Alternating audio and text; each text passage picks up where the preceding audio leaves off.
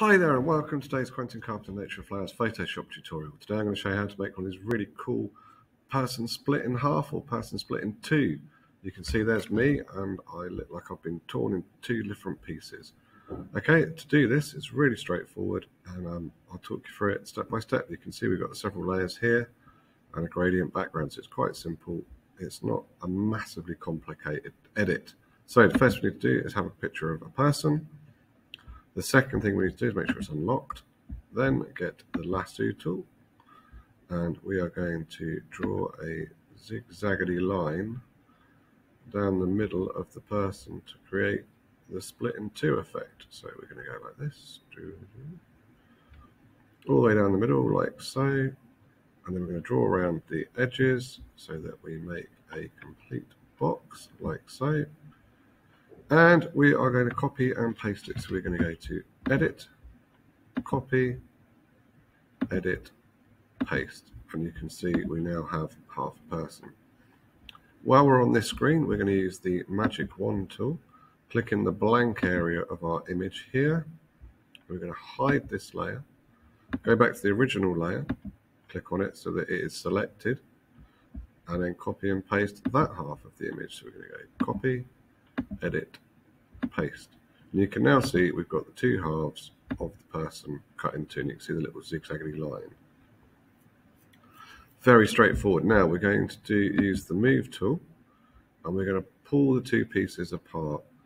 And to do this, we're going to start moving it, and you can see that the center is in the middle here. We're going to go to the little box here and tick the corner box, and now it's centered here, so when we twist it, it curves along that axis, and we're going to pull it apart a little bit there.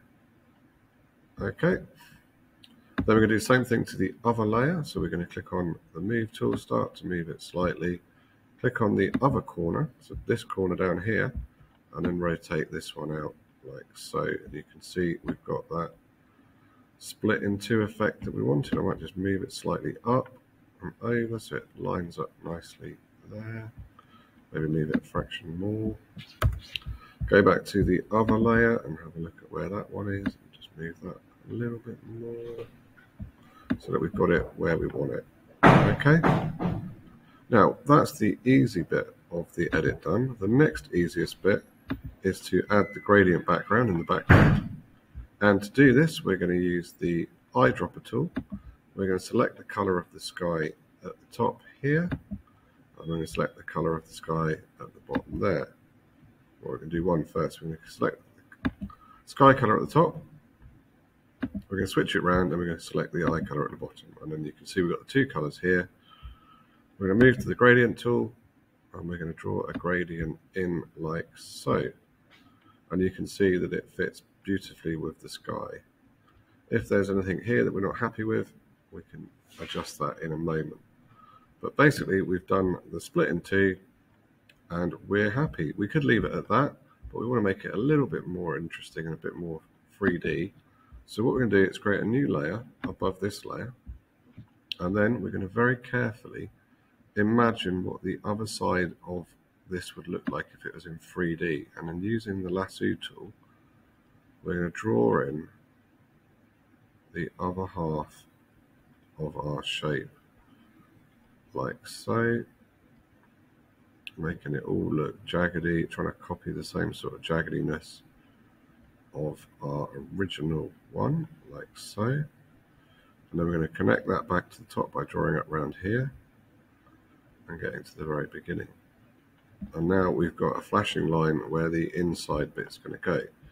Now we're going to use black and white for this, so we're going to click on the little colors box here, and you can see we've got black and white in our squares.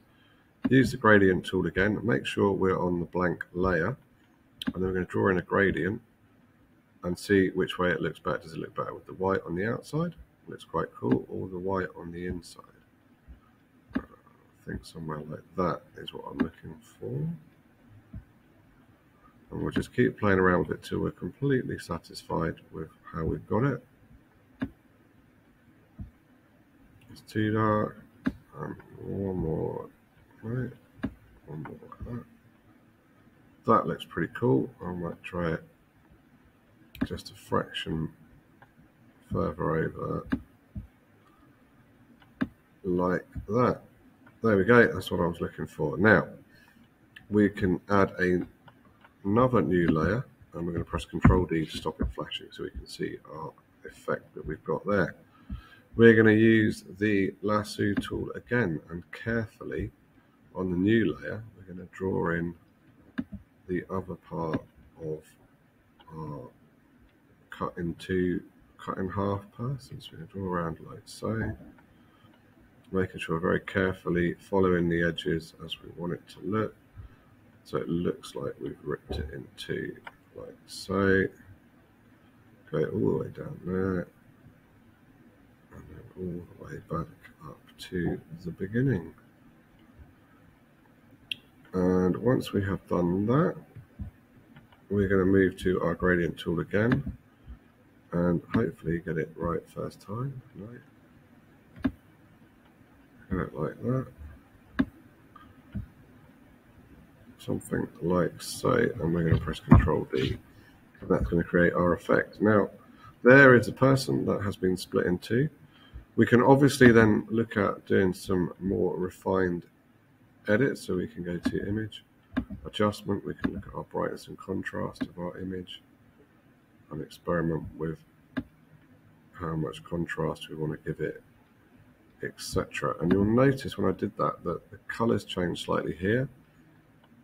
And we can sort that out by going on this layer, getting our eraser tool, making sure it's got a fairly soft edge to it. So in general, soft edges, make it a little bit bigger, and we can blend in around the sky like so.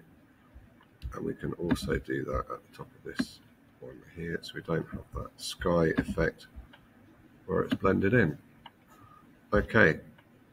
As you can see, we've almost finished our edit here, and we may even choose to do a crop, and then we will get it exactly where we want it for our edit.